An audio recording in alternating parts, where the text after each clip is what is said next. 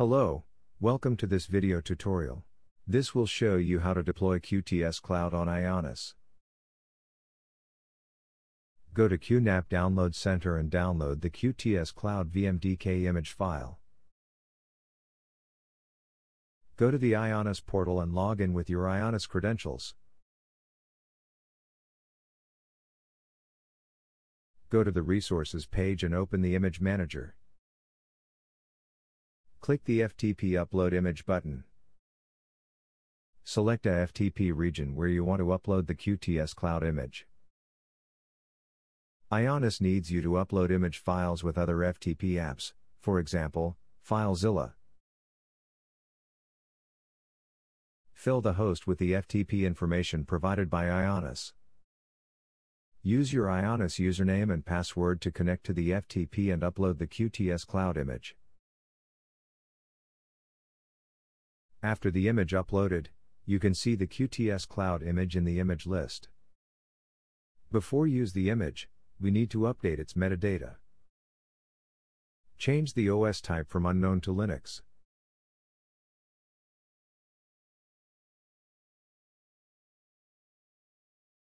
Keep the scale CPU and scale RAM in none.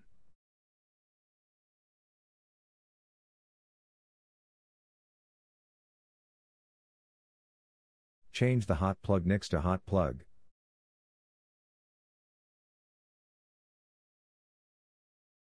Change the hot plug virtual I/O to hot plug and unplug. Save the changes.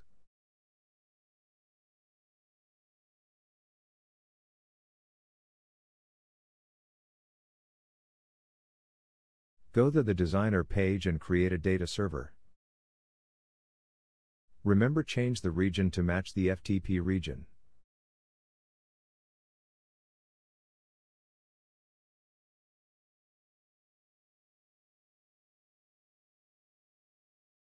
IONOS provides a special graphical interface. Press the server icon and drag it to the middle window.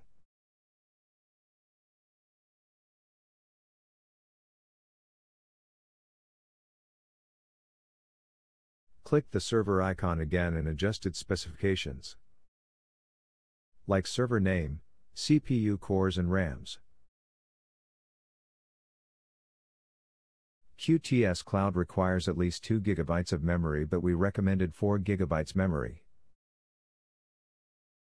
Press the storage icon and drag it to the middle window.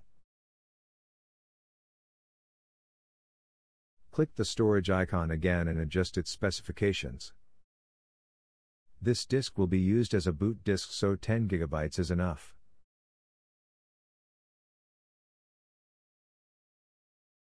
Select the own image that we uploaded to the FTP.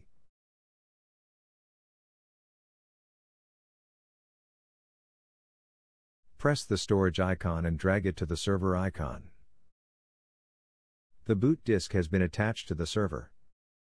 Another way to attach disk is click the plus button on the server icon. Select Create and Attach Storage. This disk will be used as a data disk. Only disk more than 48 GB will be recognized and listed as data storage disk in QuTScloud. The minimum disk size needed to create a storage pool is 144 GB, and 200 GB is recommended.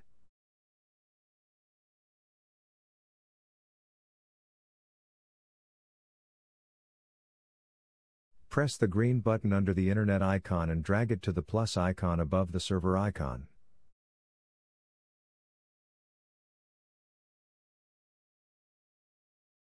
Press the Provision Change button to launch the QuTScloud.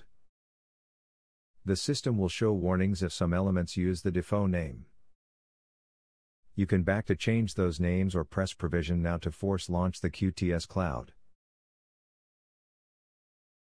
The system will show message to let you know the QuTScloud has been launched.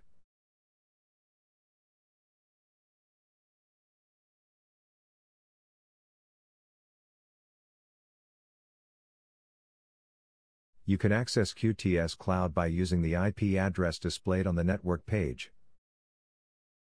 Click the Start Smart Installation button to initialize QuTScloud. You can find the initialize video in the description. Please subscribe to our channel to get more information about QNAP products. Thank you for watching.